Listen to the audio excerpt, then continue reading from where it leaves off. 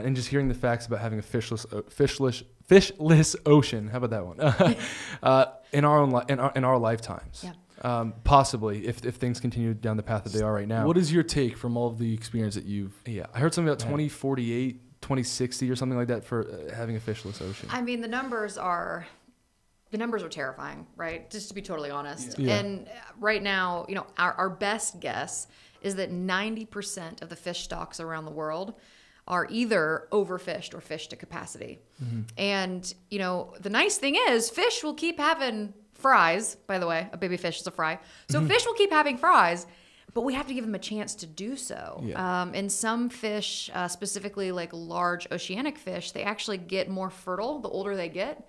So like one 80-year-old tuna could pop out, I don't know the number specifically, but she could pop out, you know, exponentially more 10,000 times more babies eggs than a young than a tuna. younger one. So it They're makes not like humans. Yeah. So you know, Yeah. humans, we kind of hit a sexual maturity and a peak, and then women in particular go to menopause. You can't have babies anymore. Most fish species keep don't on going. do that. They just keep going until they die and Wow. keep getting more and more And more and fertile more, over yeah. time. Yeah. So So on one hand, it's yes. I mean, if we keep fishing at this rate, we are going to fish ourselves out of fish. Like that's just what's going to happen.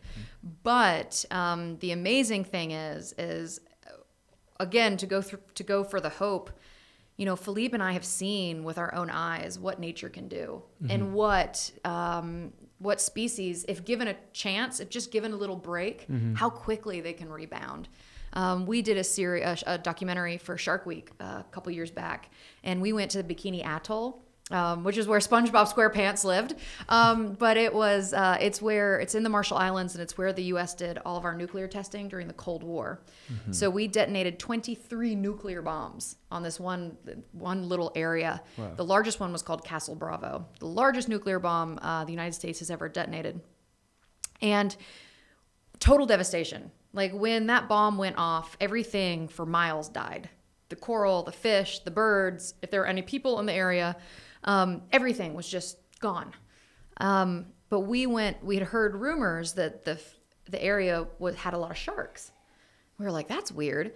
So we went, and that first dive, I can tell you, you know, in knowing science and kind of knowing how nature works, in theory, I thought, okay, well, if it's given a chance, it should recover. But on that first dive, when we went under the water and we were immediately surrounded by like 60 or 70 gray reef sharks, there were fish that were the size of Philippe. There were giant clams that were like half the size of this table. I mean, it was absolutely incredible. And to think just 60 years prior, it was a dead zone. Nuclear wasted dead zone. And so people just didn't fish there because they thought it was. So essentially, it became a marine protected Yeah. area, right? It Wow. became this idea where it was just set aside. Nobody went there because of the radiation, and in 60 some odd years, it bounced back, and that was for both of us incredibly inspiring. So to answer your question, Ethan, are fish going to be gone out of the ocean by 2050? Is it going to be or 26? You know what? That isn't written yet. Are we headed in a pretty dire direction? Yeah. Is it foretold that will happen? No. And that's the good news. The good news is that we have these tools that work. Yeah. So there's a big push called 30 by 30, which I think you guys have heard about because they mentioned it in the documentary. But if we can kind of protect 30% of our ocean by 2030, or at least get really close to that, and not just randomly protect random spots, but figure out the spots that are the most biodiverse, that are the most important, just give those a break, then the ocean will recover. It can recover. Yeah. And that's what's so exciting. Like literally, that's one of the reasons we're having a second baby, because if it was just like, this is what's happening, we'd have been like, yeah, we're good. We don't need another kid. Wow. But it's things like this that give us hope. Yeah. And so many, the United States just signed on. There's so many countries. I think we're up to almost like 60 countries around the world that are really supporting this. And if we can do it, we have a chance at stopping that Yeah. collapse in biodiversity, and Yeah. we refuse to not have hope. And Yeah. and you know, if there's anything we wanted to share today, it's this idea that we've talked a lot about the ocean, and a lot of people think that the ocean is removed from them or far away, or if they've never been to the beach, they don't really care.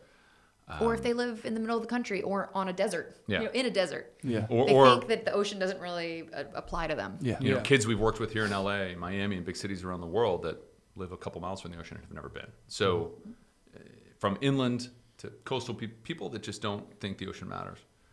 Our message is the ocean matters every single day to every single person on this planet. It's a source of oxygen and food and opportunity and trade and economic growth and carbon absorption. And so one of the problems we face in the world, in this conversation, has been the ocean is oftentimes like an afterthought. Mm-hmm. And so if we're going to solve these problems that we face in climate change, biodiversity loss, all these things. I mean, let's remember, climate change is an ocean problem because the ocean regulates our climate. Yeah. Because the ocean is warming up from trapping greenhouse gases, the currents are changing. The relationship between cold and hot, which is essentially what drives weather, is changing. That's why we're having extreme weather. That's why we're having extreme storms. That's why the world is changing, because the ocean is changing because it's getting hotter. So we can't solve these problems unless we elevate the ocean to the center of the conversation about conservation. Yeah. We cannot have a thriving planet without a thriving ocean, period. Yeah. People, again, think Amazon, they think forest, and those are all very important, and they forget ocean. Ocean should be the first thing that we talk about. And that's really our mission, is to like help elevate these issues, people to understand that the ocean matters to them every day.